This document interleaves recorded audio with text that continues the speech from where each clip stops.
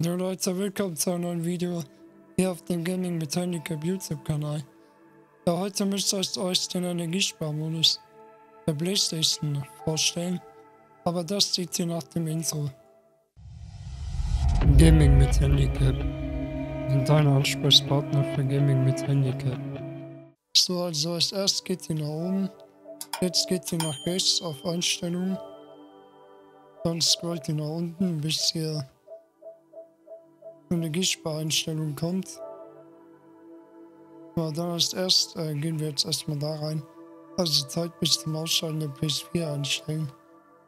So, als erster Medienwiedergabe. Ihr könnt es hier bis 5 Stunden. Ich denke mal, das hier ist am sinnvollsten. Also 1 Stunde, so sieht es aus. Dann geht ihr hier rein. Da seht ihr schon allgemeine Anwendungen.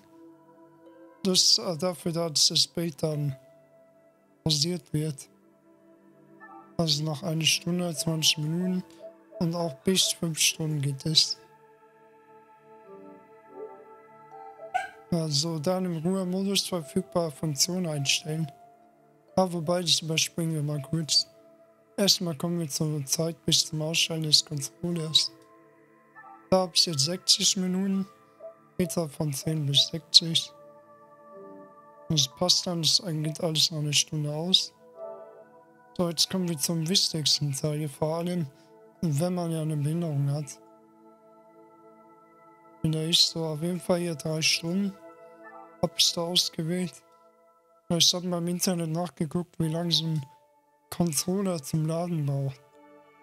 Und da stand so 2 Stunden bis 3. Also denkst du mal, es passt, wenn man hier 3 Stunden einstellt. Und danach kriegt halt alle USB-Ports, ging dann kein Strom mehr. Ja, eigentlich wollt ihr ja nur einen Controller aufladen.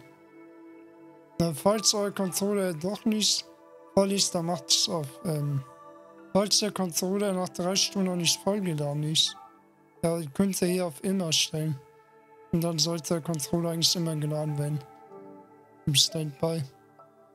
So, dann hier, achso, das war mit Anwendung anhalten. Müssen wir kurz einmal zurückgehen, weil ich lese mir nochmal durch, was steht. Ja, wahrscheinlich wird das dann beendet oder so. Weil ich würde auch an eurer Stelle aber kein Spiel laufen lassen. Wenn ihr nicht zockt, geht am besten einfach auf den Homescreen da. Weil nicht das später eure Speicherstellen oder so. Ja, also dass das Spiel sich beziehungsweise nicht gespeichert hat. Ja, dann hier auf jeden Fall das, was eben meint mit Anwendung anhalten. Da kann man zum Beispiel machen, dass das dann angehalten wird. Wir später weitermachen können. Würde es halt nur empfehlen, wenn ihr gespeichert habt. Aber auf jeden Fall das hier finde ich am allerwichtigsten. Nämlich mit dem Internet verbunden bleiben. Das Coole ist, ihr lädt dann Updates. Ja, und so runter, auch wenn im Ruhemodus ist. Ja, und hier müsst ihr dann noch einschalten der PS4 aus dem Netzwerk aktivieren. Dafür braucht ihr aber auf jeden Fall ein LAN-Kabel. Falls ihr das nicht an der PlayStation habt, wird es wahrscheinlich nicht funktionieren.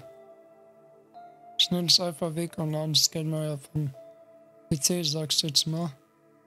So, auf jeden Fall zeigt es euch dann in der Stunde, wie das dann aussieht. Haut euch mal rein und wir sehen uns später wieder. Bevor ist das jetzt nur ein kurzer Cut. So, hier seht ihr doch mal 10 Minuten bevor der Ruhemodus gestartet wird, kriegt ihr eine Benachrichtigung. Also die PS4 wechselt aufgrund der Energiespareinstellung in 10 Minuten in den Ruhemodus. Außerdem wird es dann 10 Minuten, beziehungsweise wir hören uns dann wieder. So Leute, bin ich auch schon wieder. Jetzt schon 1 Stunde vergangen. Und wie ihr seht, die PlayStation ist gerade aus. Ich zeige euch jetzt auch mal kurz nochmal einen Clip, wie das dann aussieht, wie die PlayStation, ja, wenn die aus ist. So, also wenn eure PlayStation aus ist, dann leuchtet es so rot, wie ihr hier sehen könnt. So, jetzt drücken wir jetzt einfach mal auf Starten.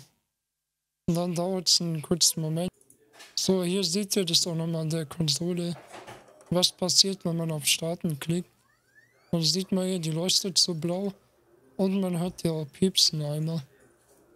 Und dann müssen wir kurz einen Moment warten. Ja, dann sollte man das Bild auch schon sehen. Da sind wir auch wieder auf dem PC. Wie ihr sehen könnt, ja, sieht man jetzt mein Bild. Aber mir jetzt mit dieser Game Capture Software. Aber bei euch wird es jetzt wahrscheinlich eher der Monitor oder Fernseher.